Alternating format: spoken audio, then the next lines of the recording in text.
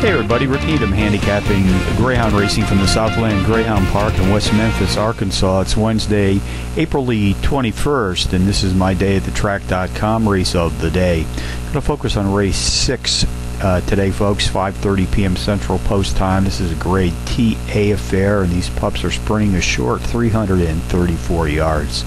I like to use QuickDog software exclusively to help me handicap greyhound racing, and the software product has helped me isolate a power pup to put on top of my multiple entry contenders list, on which I'll be making a win, place, and show wager early this evening, and that will be on number 2, Baxter. I like to play the boxed exotics here at Southland, so along with number 2, I'll be boxing number 8, Flight Time, number 4, Bees Time for Obama, and number 5, Crazy Old Hippie. 2845 for the boxed exotics race 6 Wednesday at Southland.